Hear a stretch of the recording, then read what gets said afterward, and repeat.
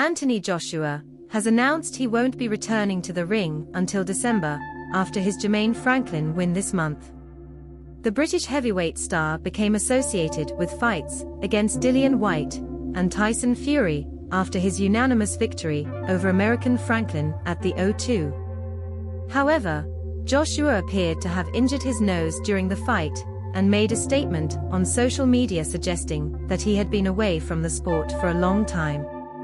"My next fight will be in December. It's not ideal, but everything is part of the bigger picture," Joshua said on his Instagram story. For a more accessible video player, please use the Chrome browser. Johnny Nelson says Joshua was frailty against Jermaine Franklin and still made some rookie mistakes in his points on Saturday. Dillian Whyte says he believes there will be no fight between Joshua and Tyson Fury and insists he is ready to face both opponents. Joshua put his retirement thoughts aside after scoring his first victory over Franklin since 2020.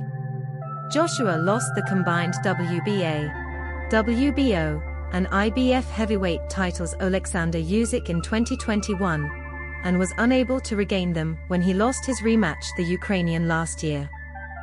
After the win, Franklin said, "I'll keep pushing. Maybe I could put my hand down more against Franklin. Maybe this, maybe this. It's all in past now, and the only thing we can look forward to is what will happen in future.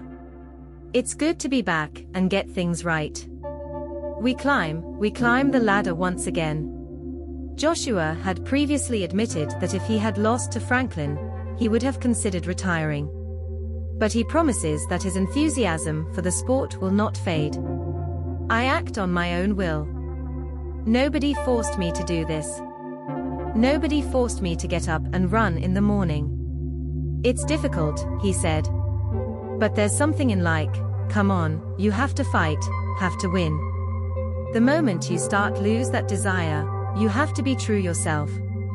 He knows that that moment will come for him one day. One day it will have to stop.